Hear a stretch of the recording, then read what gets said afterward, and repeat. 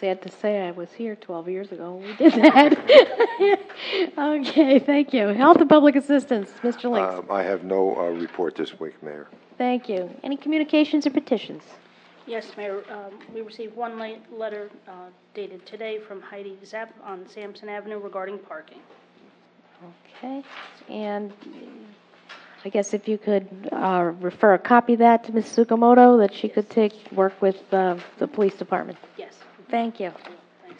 At this time, open the meeting for discussion on anything that's on the agenda or listed for resolutions. Is there anyone wishing to be heard at this time? Seeing none, we'll move on to our one and only item this evening, which is the North Street Pump Station status. I can give a short-term and a mid-term and a long-term report. Short-term is we've ordered 2 special manhole inserts that have been received by Public Works that have deodorizing units contained within them. And approximately 2 weeks ago, the way we usually deodorize the line was in a mesh netting that detached, unfortunately, from that mesh netting, blocked the line, which caused a tremendous sewer backup, and our equipment got stuck, and raw sewage overflowed and affected homeowners on Fairview Avenue. This new manhole, the insert, the deodorizing block is actually in the insert, so it's not attached. It's actually physically attached to the manhole cover itself. They cost $1,500 a piece, so we've ordered 2 demonstration models. They'll be installed this week. If they're successful, then we will put 4 additional along Fairview Avenue, which will address the residential community in that vicinity. That's the short term. Midterm is there's a force main that needs to be cleaned out, and in David Main's budget, he had a funding request for a camera. So as part of that camera process, we're going to try to identify areas to make sure the force main is clear. And if it's not, we will be cleaning it out on a short term. The longer term basis was discussed at the capital budget hearing at the library, that this was the #1 priority for the sewer department of a $400,000 funding commitment for a total renovation of the North Street Pump Station, which would include a deodorizing unit on site, which would be a 1,500-gallon tank. So before the gas and the smell gets into the pipe and works its way down to a neighborhood, it would be stopped at its source. So we wouldn't be treating an odor that got underway. The odor would be stopped in its tracks at this location. That's the long-range plan, and that's currently under design, and we'll be coming to you with a request to try to see if we can afford the longer term. So we'll have a short, mid-term, and the long term is to try to get the best possible price to fix the whole pump station, which hasn't been repaired in approximately 60 years. There was a letter that you had drafted that was going out to residents. Has that gone out yet? That letter did go out. We didn't get a great response. 10 people self-reported that we believe we have people who are illegally connecting their sump pumps to our sanitary sewer system, which brings a great volume of water, and untreated water takes up capacity in the pipe that should be there for waste to be treated and transported to the joint meeting on Passaic Avenue in Chatham. So the initial letter was a letter indicating, here's the ordinance, this is what you can do. If you have this issue, this is how you could correct it. If you don't, this is the enforcement that we would take, and this is the penalty if you don't respond. We haven't taken the next step. The next step would be physically to actually knock on the doors in particular the North Street Pump Station area. It's approximately 800 residents that we believe are involved, not all of which who have these illegal connections. And these go back many, many, many years where their sump pumps are connected, their drain lines and gutters and leaders, they connect to the sanitary sewer system. Instead of running it out to a storm drain, they connect to the sanitary sewer system. And that takes up huge volume and overtaxes the North Street Pump Station. We did this a few years ago. We did. Every and couple of years, yeah. The response wasn't good. The response wasn't good, and in order to do it, because people can temporarily disconnect, and the moment you leave the house, reconnect and put the hose back in the sump pump. The other way of doing it, which is a little more aggressive, is you do a smoke test, which gets people very nervous. You drop a pellet, and you smoke into the system, and then it comes out to the person's home, and you know that they are illegally connected to your system. That's a little scary for people at home.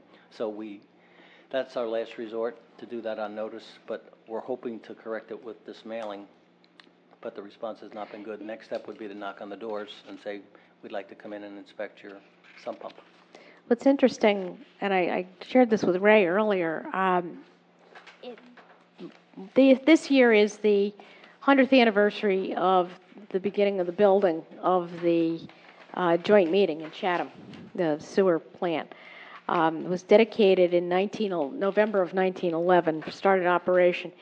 And even then, we were having illegal connections right from the beginning and the problems with the North Street pump station. The health inspector at the time was an S. Fred Burnett. And he was sent out along with Mr. Rowe, who was the borough engineer, and they went and knocked on doors, door to door. Same areas where we're having problems today. People who had connected before inspection permits were even, or sewer permits were even put in place. At that time in 1911, the fine was $50 a connection if it was illegally connected. Do we have any kind of recourse if this persists and we have illegal connections, or cost of what it would be? We do if we can identify them. The issue is who's going to be the enforcing entity. As we've discussed, I think, previously, the fire official, Captain Nunn, has legal access to a home, and denial of entry is considered a violation under the fire code just by definition.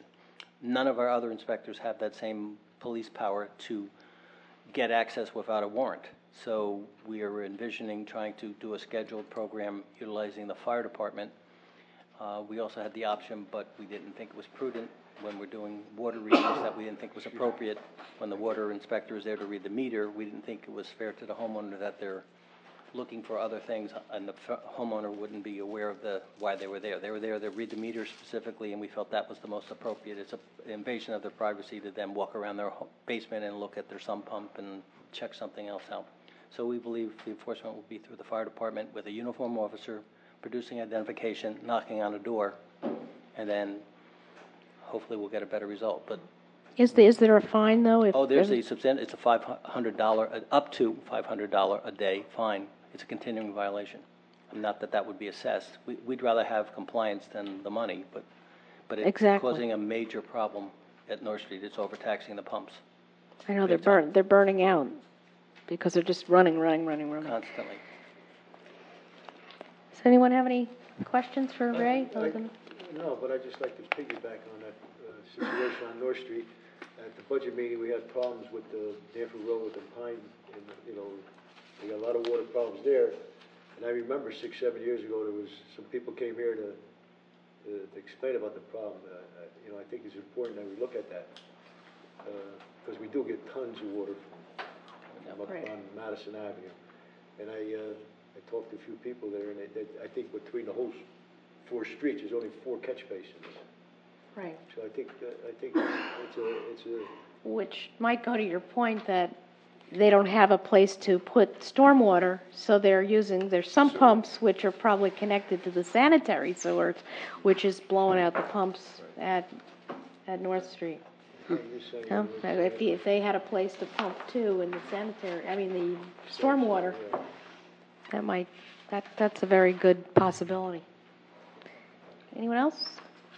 Just as we saw in the report from the storm last weekend, that besides flooding basements from the rainwater, there were several homes that reported sanitary backups, and that comes from people illegally dumping their stormwater. So now it's more than just a violation. You have, literally violated someone's basement because of that. So we really need to get on this. Yes. Okay, anyone else? Seeing none, we'll go to ordinances for hearing.